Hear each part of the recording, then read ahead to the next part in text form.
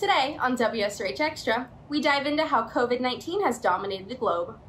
Plus, we take a look at how this is affecting different generations. Also, we see how some Seminole Ridge students are sewing up some supplies. WSRH Extra starts now.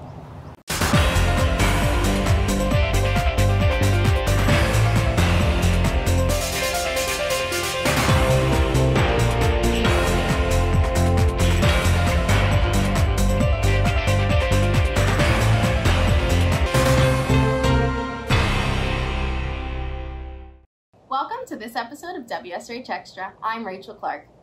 And I'm Ashley Pellicone. With the ongoing coronavirus pandemic, social distancing continues to be one of the many necessary precautions to ensure our safety. That's why today's episode is being broadcast from different parts of the internet. And while we have the luxury of coming to you from the safety of our homes, many healthcare professionals continue to risk their health to help battle this virus. WSRH Extra reporter Justin Backer takes us into the eyes of nurses in the epicenter of this worldwide pandemic.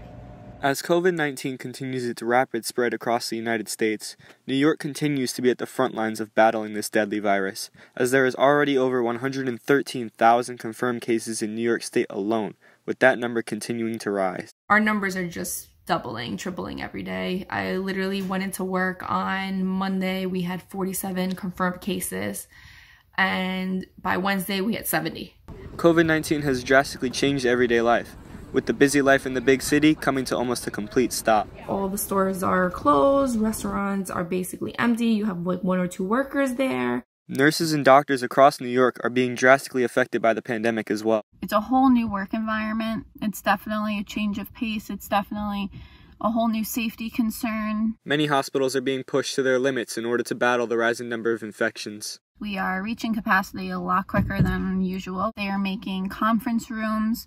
They are making treatment rooms, all designated patient rooms instead, because there's just no more space for them. Efforts are being made to reduce the risk of infection for nurses and doctors. Anybody who's working near or with a positive COVID patient is required to wear an N95 mask, a face shield. It's like a headband that goes around. You wear a shield over your face. If you're not working specifically with those patients, you're just required to wear the mask. In a strange time full of uncertainty, doctors and nurses in New York and across the country are leading the charge in supporting the country during this difficult time. For WSRH Extra, I'm Justin Backer. COVID-19 continues to be a worldwide issue, and many people have had to change their way of life. WSRH Extra reporter Hunter Wood shows us the struggles many families have had to overcome. Hi! COVID-19 has made immeasurable impacts on people across the globe as they are limited in their ability to leave the house. However, for some people, these orders look a bit different. Not being able to go anywhere. Not being able to go anywhere. Not going anywhere. No, can't go anywhere. Can't go to the store. Can't go to church. Can't be with family. These orders have had the same effect on a vast majority of the older generation, but they aren't the only ones making changes, as many of their families have adapted to being their daily providers. When I'm looking at bringing in groceries, I offer to get their groceries for them so that they don't have to go out to the store. So I've been shopping for them and then delivering them at their door. Even though these unprecedented times have made being with their family much harder, the Hetchlers have started trying new ways to be together while adhering to all social distancing guidelines. So we kind of sit in our swing in the front yard, and they sit in their chairs by the fence line, and we talk every night, and we take walks every night after dinner. Social distancing, of course. Well, I didn't see you out there today. Although many of these changes can be troublesome, Michelle says that all families should be taking these same precautions. I think it's very important at this time for families that have interactions with any older grandparents to be extra cautious at this time, because it is our responsibility to help protect them from getting this virus. As the spread of COVID-19 continues to go to greater heights, families across the globe will continue to look for new ways to protect their loved ones while also providing a sense of normalcy. For WSRH Extra, I'm Hunter Wood. Every day, about 1.2 million surgical masks are used, resulting in a shortage. Some Seminole Ridge students are taking time out of their day to ensure the safety of those working the front lines.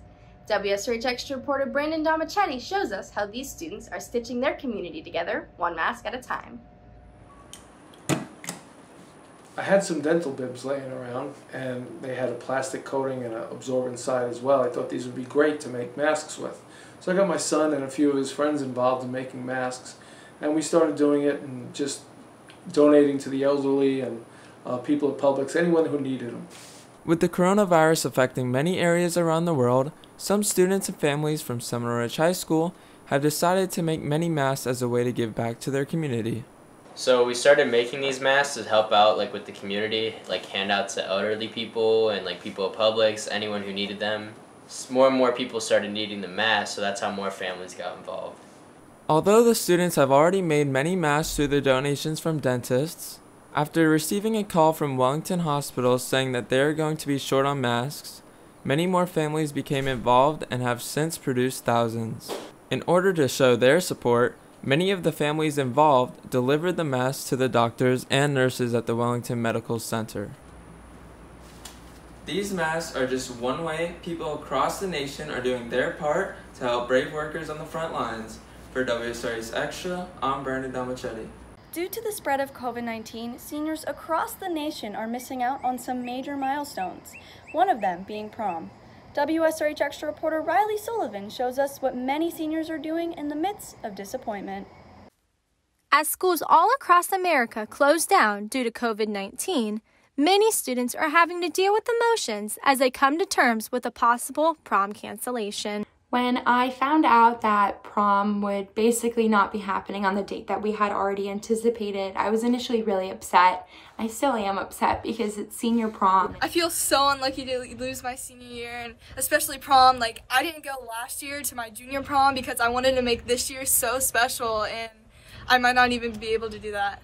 Although the class of 2020 might not get the prom of their dreams, many are choosing to keep their hopes high and plan to dress up in some way or another. So I thought it would be fun and at least sort of make up the experience for my family and my friends if I had everyone dress up for my birthday dinner in a black tie attire.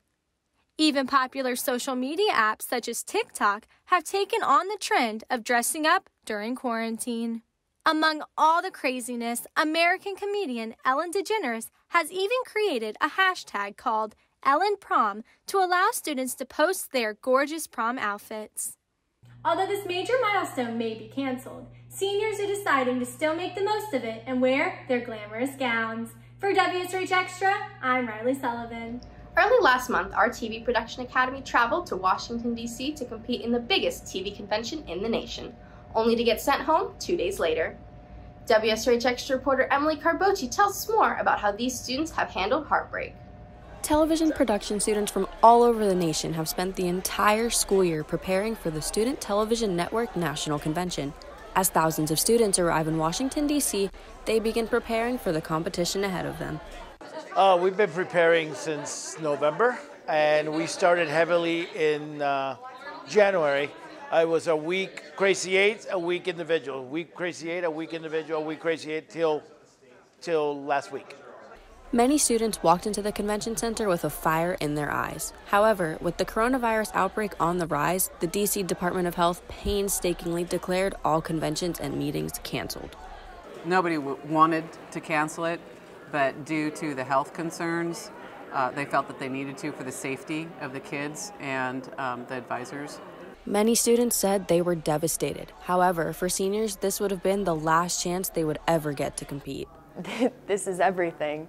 I've been working at this for 4 years, and just to have it taken away, it's so surreal. As the heartache dulls, many students and advisors begin wondering what will happen next. Possibly doing it remotely down the road. I don't know how that would happen, but honestly, it's a very fluid situation, and they're just trying to handle it moment by moment at this time. Now that all students have arrived at home safely, we hope to see what STN has in store for us after the dust settles. For WSRH Extra, I'm Emily Carbochi. Thanks, Emily. Well, that's it for this episode of WSRH Extra. I'm Rachel Clark. And I'm Ashley Pellicone. We'd love to see what you're doing to help out your community, so don't forget to tweet us at Seminole Ridge TV.